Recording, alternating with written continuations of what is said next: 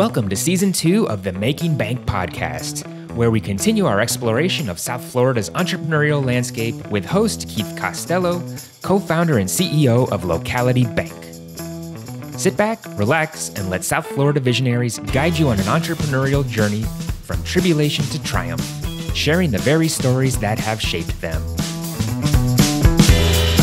Lisa Lutoff-Perlo, welcome to Locality Bank's Making Bank podcast. Thank you so much. It's great to be here, Keith. We're really excited to have you join us. It's a little different of a podcast because normally we're taking entrepreneurs and telling their story about somebody who started a business from scratch. It's a little bit of a different story because we're really talking about an entrepreneur, somebody who started out very early on in a company and grew to become really running that company and a multi-billion-dollar company. So this is a woman who's achieved great success and the interesting part of it, and the other part of the story is now doing some entrepreneurial things. That's right. So writing books and doing some consulting and doing a lot of cool things, which we'll talk about at the end. But it was such an interesting story, and it's brought to me by my good friend Steve Noodleberg, who was a previous podcast guest. And I said, yes, this is something we want to talk about with everybody. So your current role as Vice Chairman of External Affairs at Royal Caribbean Group. Yes. And previously you were the President and CEO of Celebrity Cruises. I was, yes. From 2014 to 2023. Yeah, 9 years. A long run. 9 years, a long Wow. run, a great run, yes. Well, we're going to unpack everything a little bit and talk about all your experiences, because a lot of those are going to be valuable to our audience, because we have people who listen who are entrepreneurs and intrapreneurs. Mm-hmm. So going back to your early childhood, because there's always something there that we find as we talk to people, there's something in their childhood and their upbringing that kind of creates this drive, this urge to be a leader, this urge to do something significant. So tell us about growing up in Gloucester, Massachusetts. Yeah, the oldest. Which I can say because I'm from Albany, so I can actually pronounce it. Well, it's the oldest seaport in the United States, celebrating 400 years this year, which is really cool. And my parents had restaurants there when I was growing up. And as a fishing town, pretty much everyone I grew up with was either Italian or Portuguese. And their dads were fishermen and their granddads were fishermen. Wow. And as we all got older, my classmates became fishermen. It's just what you did in Gloucester. My family was a little different. We weren't Portuguese or Italian. We aren't. And we weren't fishermen, but we had restaurants and coffee shops. And I always find it serendipitous that I ended up in a career hospitality on the oceans. Yeah. Right? And, when you look back and you think about how did you end up here? Well, maybe it's not that crazy that I ended up here. But people ask me, as you just did, how did I start? When did I know? People say, when did you become a leader? It's when I was 2. Wow. And that's early. It's when my first sister was born.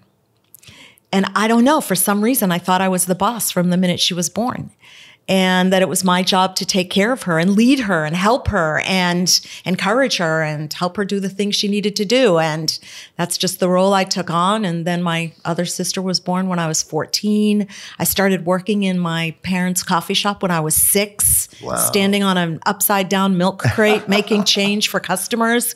And when I got into school, when the nuns, I went to Catholic school, had to leave the room, they always put me in charge, which was kind of cool because I was really young and they were putting me in charge, but it didn't make me very popular with the rest of the kids. So there's a lesson there, right? Yeah, Sometimes when you're the leader, you're not going to be the most popular That's person, right. That's right. That's right. So it started when I was very young, and I guess I just liked it, and then it just kept growing from there. Oh, that's great. Yeah. And so that drive, that desire to lead early on and experienced in your family's restaurants. And so then you decide you're going to go to college. Yeah. And you went to Bentley University. For accounting. Yeah. So for accounting. Yeah. Oh my gosh. Yeah. How boring. How boring, right? But I was really good at it. I was always good in math, and that's why I went to school for accounting.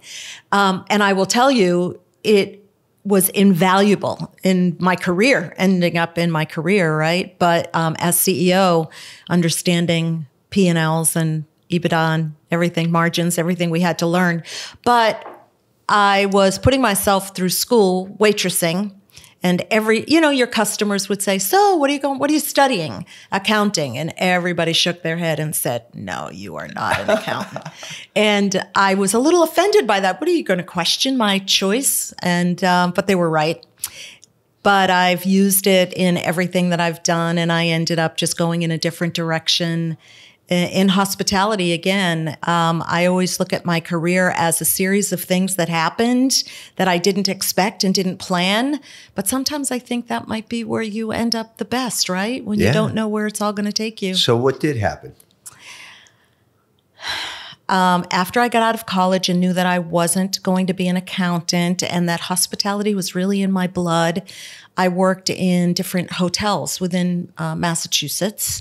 At that time, it was called the Computer Belt. Wang, Digital, Prime Computer. I know I'm dating myself, but this is where they all started, in Massachusetts. Yeah. And I was selling event space, convention space, trade show space. But I was finding that hotels were getting a little small and that I wasn't really loving the industry. And I was thinking about what I wanted to do next. So it was a Sunday morning, dating myself again. I was looking through the Boston Globe and the health wanted section because LinkedIn was not available at the time. Indeed wasn't around. Indeed, it wasn't around. Yeah, no, kids, none of this. A lot of people, I'm with you. I mean, that's where I found a lot of jobs that way Thank too. you. So I found this job that was quite interesting, had no experience in it, but that didn't stop me. And it was selling cruises for a big travel company in Massachusetts at the time. And I said, what the hell? Why not? Yeah. Learn something new. I'm a learner, and I thought it would be fun. And so I applied for that job and got that job. And about a year and a half later, someone from our company back in 1985 came into our location and said, "I just got promoted. My job is available. If anyone's interested, you should send in your resume." And that's what I did. And, it's a long story about not getting hired the first time, going back, not taking no for an answer. And finally they hired me. And that was May of 1985. And I will leave the company in April of 2024. So that's a 39-year career in the same company doing so many different things. I mean, how many people have that type of longevity, especially nowadays? I mean, people seem to move around so much. It's unheard of now. That is incredible. So tell me about the industry back then, though. Yeah. So in terms of male dominated, were there a lot of females in that business as well? Or it depended on where you were in the business. Okay. So I was in sales and marketing for my first 21 years. And there were a lot of women in sales and marketing, a lot of women in leadership roles throughout the industry in our company.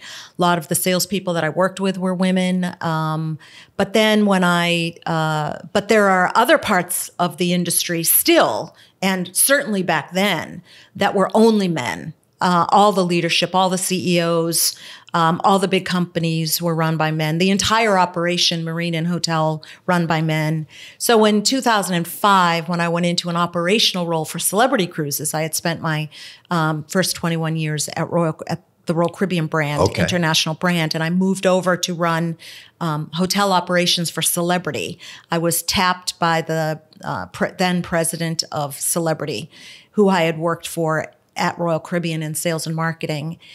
And then I realized it really hit me in the face how there were no other women, and I was the only one, and it wasn't very comfortable for me.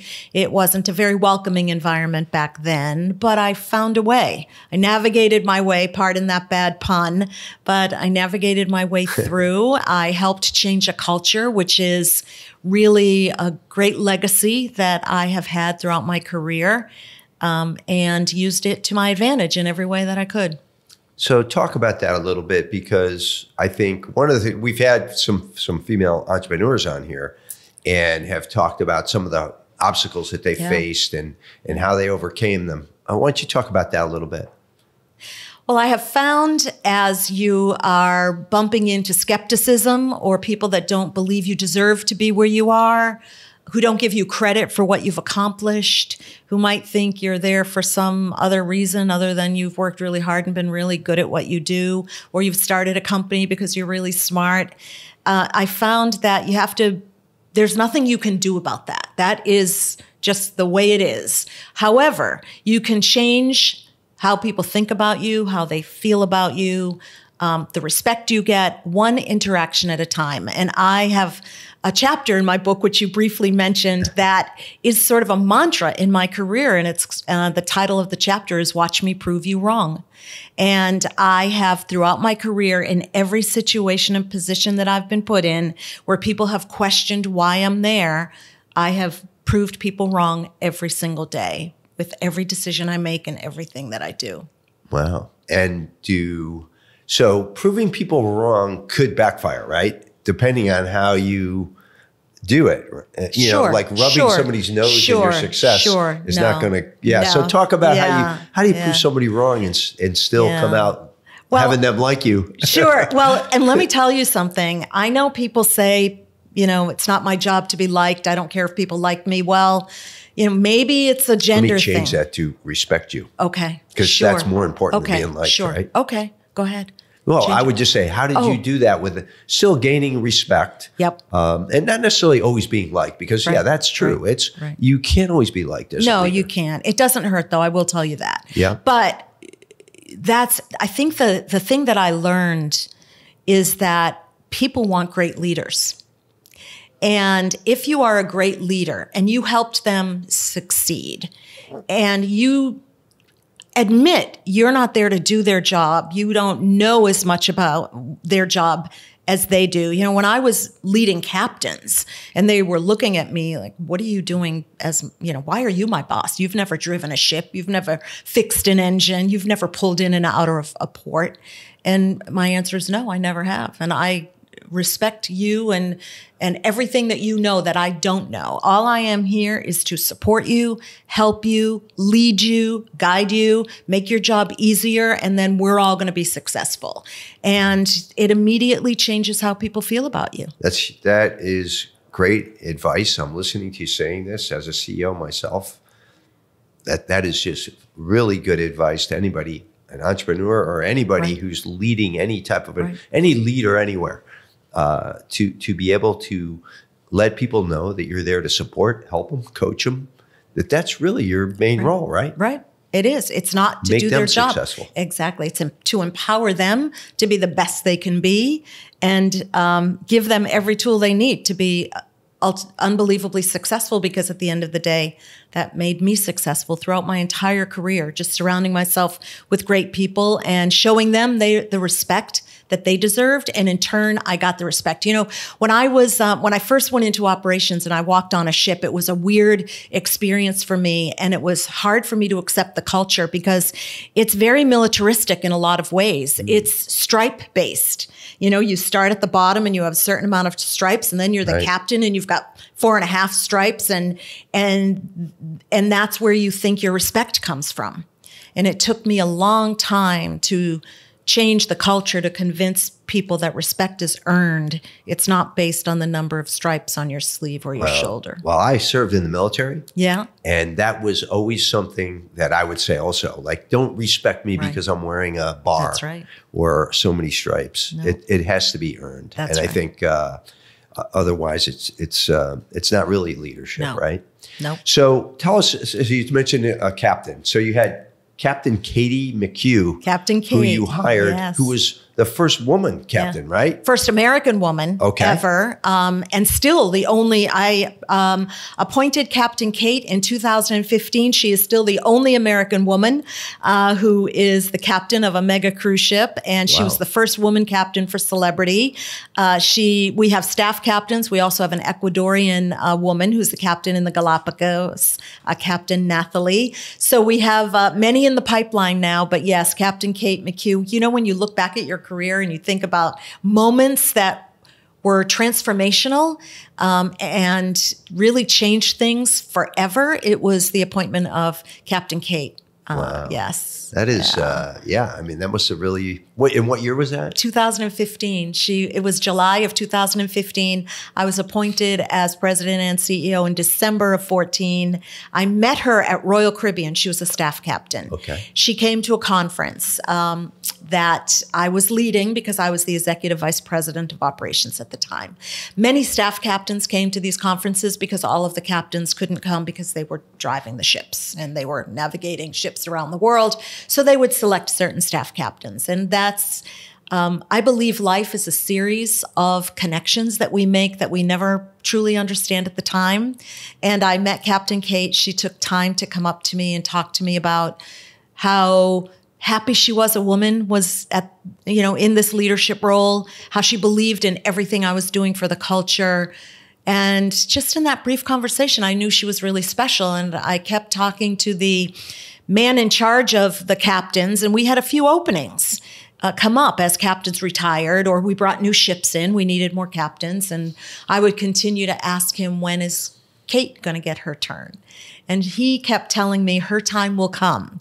Well, I was then appointed to president and CEO of Celebrity. Her time never came at Royal Caribbean. So I thought maybe I should call Captain Kate and see if she would be interested in joining me on this great adventure. And she said, hell yes. And just as the last part, first of all, she's the most followed mariner in the world, over 3 million social media connections, followers. Yes. So post this get her to post this on her yes, I'll have to send her a snippet. Oh, yeah. Absolutely. She's always such a big part of my story. But her, the best part of that story is I spoke to her, I think in April maybe, and I told her, she had to finish her contract and then take vacation. So she couldn't join us until July. Okay. And I wanted to make a big splash. Again, I'm sorry for the silly puns. And I said, well, we can't talk about this until July because I really want to make a big deal out of this. So she said, okay, but can I tell my dad? And I said, sure, you can tell your dad. So she took the email that I sent her, thanking her for accepting, coming, and how great she was going to be, et cetera. And she put it in a card. And she gave her dad the Father's Day card. And she signed it, Captain Kate. So he was reading it. And then she had her phone, of course, because that's what Kate does. And she was recording him. She said all of a sudden the tears started rolling down his face. Oh, wow. And she said, thank you for allowing me to share that with him on Father's Day because it meant so much to him. And I get goosebumps telling the story, but I think for me, these are the moments in my career that have been the most special. Not so much that my wildest dreams came true. They weren't even my dreams. They happened and I never expected them, but it's what I've been able to do to help others achieve their dreams. You made somebody else's dreams come true. That's right. And that for me is the most rewarding thing. Wow. Yeah.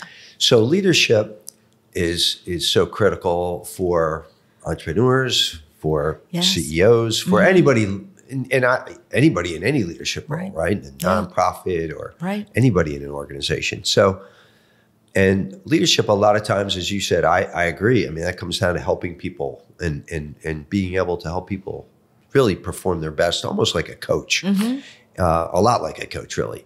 What are your critical values that you believe in? I know you have some.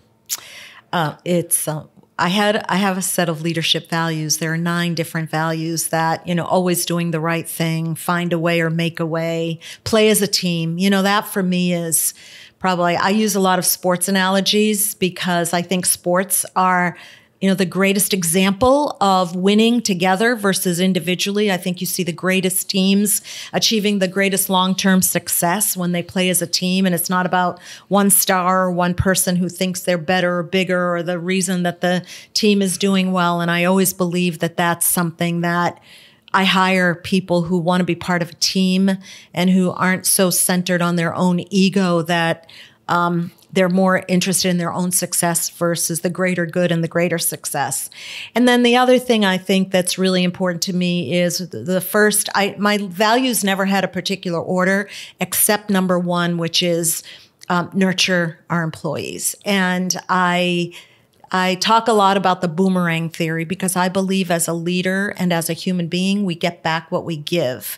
And when you look at the cruise industry and you think about all the 71 different countries where people come from, they're on those ships anywhere from 3 to 6 to 9 to 12 months. They're away from their friends, they're away from their families, and they're giving everything they have to our guests and to each other. And I think that I really learned the empathetic and caring part of leadership when I came into operations in 2005. And I wanted all of those 20,000 crew members to know that I genuinely cared about them. And I believe that that garnered their genuine care for me. And I believe as a leader, the discretionary effort you get from that is priceless. Wow. So talk to us about building a brand, because that's part of what you did as well, right? Yes. I came into celebrity in 2005. It was always the challenger brand in our company. And people thought I was crazy to leave the big machine brand of Royal Caribbean with so much consumer awareness and, drives the most profitability in the company, and a brand I helped build for 21 years. Why would you leave Royal Caribbean and go to celebrity? And I did it for a lot of different reasons that were very personal for me and very much how I'm wired. And I wanted to go somewhere where I could make the biggest difference. I didn't want to add incremental value. I wanted to add transformational value. So I choose, and I was offered the same job on both brands the same day by both brand presidents. And I couldn't believe that was happening because up until that point, my entire career, this is what I was waiting for. And I thought, why are you guys doing this to me? You're both going to make me this offer on the same day and make me choose. It was oh my goodness, I'll never forget that. But I had to go to the head of Royal Caribbean and say, I'm choosing the celebrity job. And he's the one who said, are you crazy? And I said, maybe I am, but it's the right move for me. And I think I can really make a difference. And that was the first time I was with celebrity. It was 7 years running operations. And then when I came back as CEO, it put me in such a great position to understand what the brand really needed. It needed to be recognized. It needed the respect it deserved. It needed to be a brand to be reckoned with. It needed to grow. It needed to transform itself from a brand that probably didn't really know what its identity was to developing a strong identity and a strong position in the market. And for the 9 years that I was there, the team and I worked to accomplish all of that. And it was, it was great bringing that brand to the top of the heap and carving out a beautiful niche for us in the industry. And as you told me, as we were talking before, not $1 billion business, but a multi-billion dollar business. Yeah. That you built really there. And, it was, again, watch me prove you wrong. I remember standing in a board meeting, in my early days of being appointed to this role. And, the board was less than thrilled with the performance of the brand over a very long period of time. It had nothing to do with me. I was brand new. I was just taking it over. And, I remember thinking when I walked out of that room, they were, again, skeptics. It's not going to happen. And even when I got the position, I thought to myself, another chapter in my book, Be Careful What You Wish For, because I was thinking, what makes you think you're going to do this when so many before you have met with, not the success that they had hoped for, the board had hoped for. And it was just a really good feeling when I was finally able to stand up in front of the board in 2017. I'll never forget that meeting where I did my presentation. I was getting ready to sit down, and one of the board members said, hold on, Lisa. I just want to tell you that for 20 years, or maybe 25 at the time, we've been waiting for celebrity to accomplish these results, and you finally did it. Congratulations. Wow. And that for me was a big deal and a big moment, one that I obviously remember word for word, so I'll never forget it. Those are big words. Those are big words from a very critical board member. Well, what was the story? Because this is going to help everybody, right? What's the story you told yourself when you were having those doubts, when you got in there and you said, why am I going to be able to do this when nobody else could? What'd you How did you power through that? Well, listen, I believe that life, the experiences that we have in our career and our lives are, you have to tap into those. One of the great things for me is it was 30 years in the industry by the time I was appointed to this role.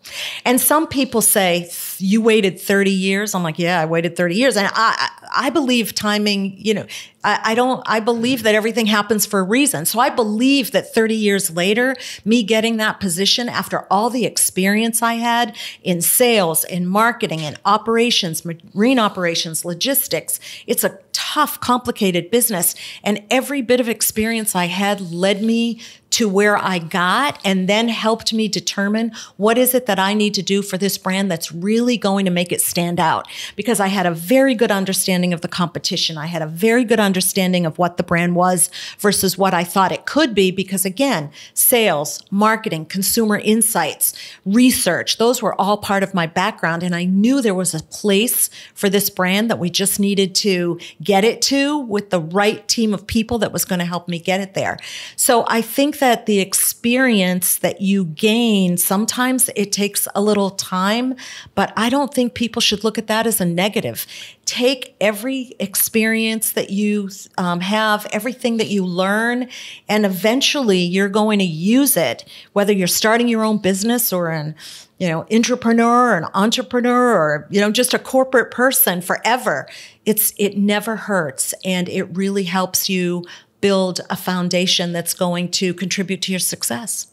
Wow. Well, again, that's really, really good advice for everybody.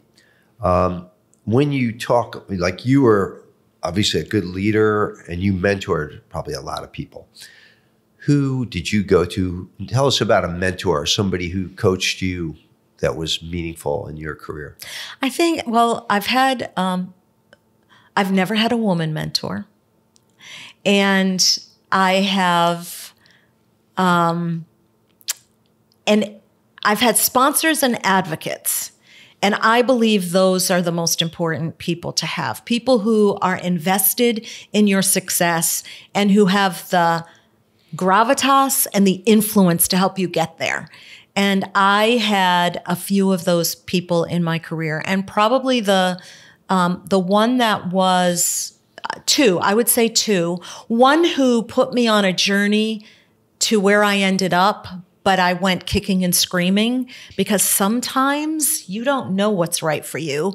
And other people see things in you that you probably don't see things in yourself. So I had a path and I had a dream, and it was to be the head of sales. And I worked 17 years in progressive positions to get there. And I was just waiting for my boss to say he was done so that I could just glide into his role. And then one day, the senior vice president of sales and marketing moved me out of sales and put me into marketing. And I felt like it was the end of my dream and the end of my career. He was moving me aside to move me out. Little did I know that that was the first of many moves that contributed to me becoming president and CEO of Celebrity. And even to this day, he said, "Do you remember when I moved you kicking and screaming from sales into marketing?" And I say, yes, because I rolled my eyes. And he said, "How'd that work out for you?" But he was the person who tapped me to come to Celebrity in 2005 and run hotel operations. So he really moved me around and helped me learn and develop a lot of the leadership skills that I developed over time and am still developing, but also learning the business enough that it would put me in this position. And then when I finally got the position, our chairman and CEO, Richard Fain, was then the one that really, I guess, was a mentor because he really, I think he put me in the position thinking I would do well, but not being quite sure. Another watch me prove you wrong thing that I knew, and I had to, that's motivation for me. It's, that gets my fire going. But he really helped me as well. And because, that's like going from high school to grad school. Right.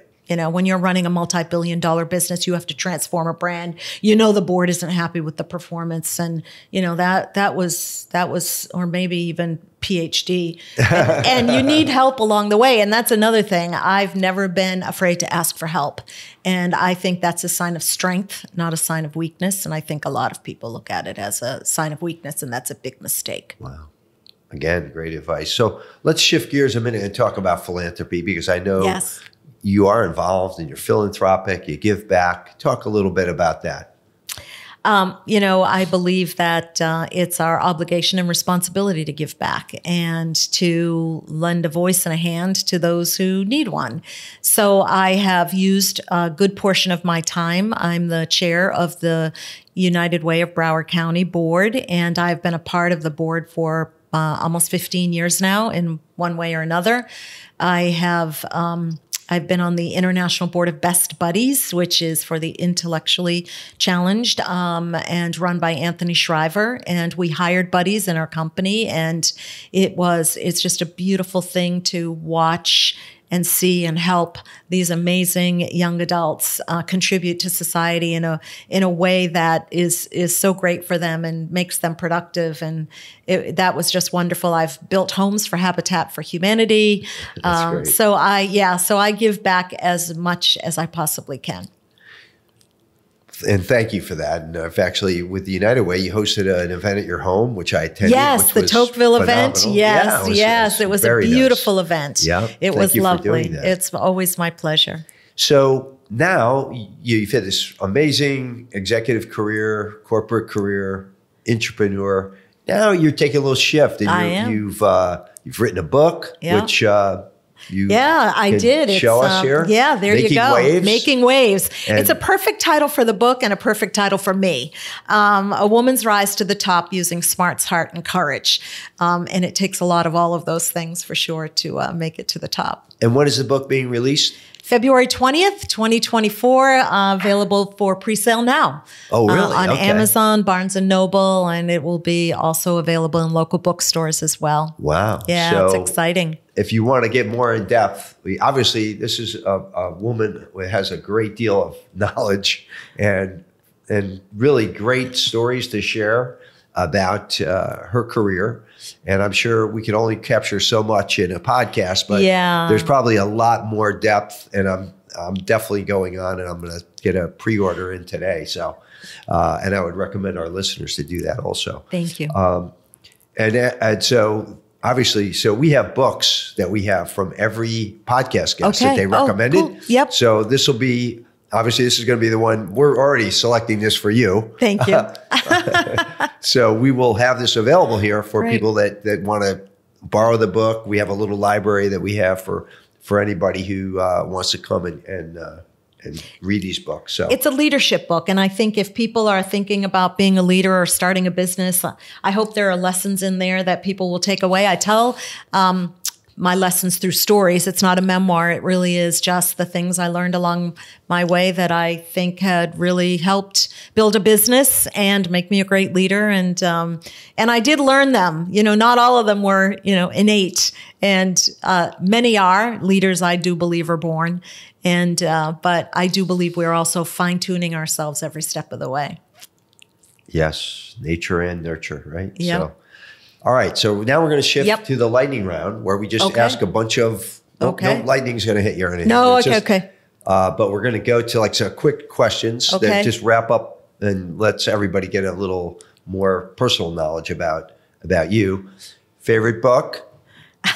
Making Waves. Well, Making Waves got to be my favorite book. I can't pick a different book other than Making Waves. So I answered that one for you. Thank you. Do you have a song from your youth? So I'm thinking we grew up around the same time. So and Noodleberg, he's over here. He's our era too. So Helen Reddy, I Am Woman. Whoa. I love that song. And I play it even now when I really want to. It's so appropriate then and so appropriate now. Oh, I bet there's a lot of listeners who can relate to that. Or who don't even know what it is. So go YouTube it. Exactly. Spotify that song and get that on your playlist. There you go. Best piece of advice you've ever received? Was from a coach, a man. Cloudy Jules. I'll never forget Cloudy. He actually texted me the other day and said, I see you're still, shaking it up. Best piece of advice. If you want to change, you can't change the conversation unless you have a seat at the table. That's great. I've also heard the saying that if you're not at the table, you're on the menu. Wow. Another way. That's a little harsher, but that's very harsh. So AI, and I don't want to get into a big discussion about AI. Just as quick, Lightning, either do you think it's good for our humanity, or are you more concerned that it's a threat to humanity? Both. How about both? Just like everything, social media. Great for humanity, not so great. AI, great, not so great. Everything has its pluses and minuses. That's a good answer. If you could have dinner with anyone, living or dead, and I want to say outside of family, because everybody has a family member probably that's deceased that they would like to see again, but a famous person or not famous person. Ruth Bader Ginsburg. Wow. Okay. That's an excellent choice. Yep. Quite an impressive woman. Yep. What's something you're grateful for today? Everything. Everything. I'm grateful for everything. I wake up grateful every day. Wow. Yep. That's great. That's really, and I felt that. That wasn't right? This is kind of an unfair question for you, but what's your favorite travel destination? You've probably been everywhere. Oh, my favorite. Okay, it's got to be Italy. The food, the history, the coastline, the wine, the people. I mean, everything. Wow. Yeah, Italy. That's awesome. It's got it all going on. Who's someone you admire and why, other than Ruth Bader Ginsburg? Oh, my gosh. Amanda Gorman. You know that young woman, poet, who spoke at the inauguration, whose book is banned here? That young woman, I admire young people so much for their courage and their wisdom. And she's someone that I'm so impressed by. I tried to get her to be the godmother of one of our ships, but she was too famous at the time. She's just awesome. Oh, that's great. How about a favorite movie? Oh my gosh, a favorite movie. Oh.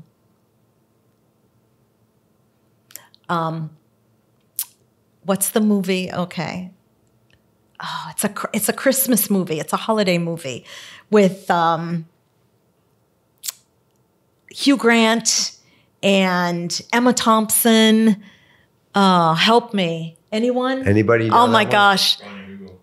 Yes, find Ryan's going to find it. Love Actually. I love Love Actually. Great movie. Okay, great. Thank you, Ryan. Thank you, Ryan. He's awesome. He is awesome. So now, what are some new things you're learning? Oh my gosh. So I learned, why I say using smarts, heart, and courage as part of my book. And here's what I learned. I learned it takes courage to start a new chapter, literally and figuratively. When I decided that it was time to walk away from something I'd done for 39 years and a job I loved and a brand I loved, it was for so many reasons. Clearly, I'm of the age that it's time to, I'm the average age of retirement. So that was not an issue. Okay, I'm old enough. But when you are so wrapped up in something that it defines you, it's who you are. It's not just what you do, it's who you are. And you decide you're going to do something different. And I thought about it for quite a few years. COVID hit our industry extraordinarily hard. And I had to be an entrepreneur all over again, starting from zero, starting those ships up again from zero. I lost my sister during COVID. Sorry. Thank you. Tough. But I learned that there's something more. And there are other things in life, and one thing doesn't define you. And that we have an opportunity every single day to go write a new chapter. And I knew it was time for me to write my new chapter. So that's what I learned. And now I'm learning how to do it, just like so many of your guests and so many of your listeners. I'm learning how to do it. And it's exciting and fun to be learning to do something different and start your own thing and do your own thing and only do what you love and what you're passionate about. And my husband and my sister tell me every day, slow the hell down. And I'm like, do you know who I am? That's just not possible yet. But yeah, I'm just learning that life is one great adventure.